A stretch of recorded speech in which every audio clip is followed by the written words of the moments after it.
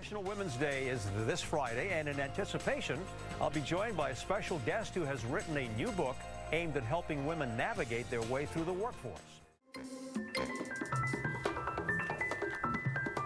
Okay, we are back right now with this great story with Women's History Month in full swing. International Women's Day is this Friday, with this year's theme being Balance for Better. And joining me tonight is Dr. Lisa Greaux, a leadership development expert, principal and founder of Seek Your Natural Calling. She also has a new book coming out on Friday called Don't Abdicate the Throne, good title, a rallying cry for women in the workplace. And it's good to have you here tonight, Doctor. What a great story, huh? Oh, yeah, thank you. You've been working on this book for a while, and there are so many books out on the market for women.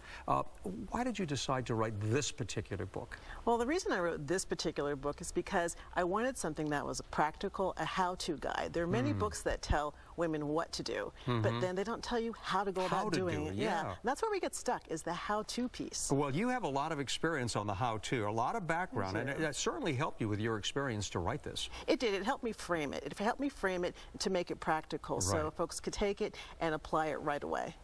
There are some really important takeaways here, okay? And I know one of the things that you point out is you have to ask. Ask. Don't be afraid to ask. And that's the biggest thing, is ask for what you want. People can't read your mind, so ask for what you want, because the old adage is, if you don't ask, you don't get. So ask. Ask in business, ask in your personal lives as well. And you have to have, you know, the confidence to do that, right? And sort of the training and the mentality to say, you know what, I'm going to do this with confidence. I also know that another important factor in your book is risk. Yes. Take the risks. Yes, you have to take the risks. And I remember there's a saying by Eleanor Roosevelt, and she said that you should do something every day that scares you. Now, I don't know about doing something every day that scares me, but you have to take those risks to get out of your comfort zone. And start small. Start small by going to the movies by yourself, or going out to dinner by yourself. And then start, you know, take that trip around the world by yourself. So, well, you know, we're all familiar with that proverb, it takes a village, right? And you're taking that and making it really personal. I did. Yeah.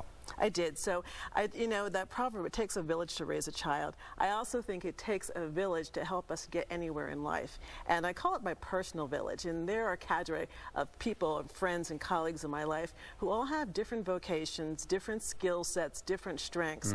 And so I have one person who will not sugarcoat anything and just give it to me right between the eyes. I have another person that says, well, you know, it wasn't all that bad. You know, just the timing was wrong. And then I have another friend who was always call her my Google friend, because she seems to know everyone and everything. And then the other friend is like this futurist that can kind of see 10 years down the road. Yes, yes. But they help us reframe our life. They help us see things differently. And it's reciprocal. It's a reciprocal relationship. So it's back and forth. So, well, we want to remind people, by the way, Don't Abdicate the Throne will be available this Friday on Amazon on International Women's Day, and you have a big event going on. I do. I have a big event going on. It's a book launch. It's going to be happening at Reed Castle in Purchase, New York. Congratulations on that, okay? And good luck on the book, too. Thank you so much. Dr. Greaux, thanks for being here tonight. Oh, it's my pleasure. Thanks for having me. All right. My question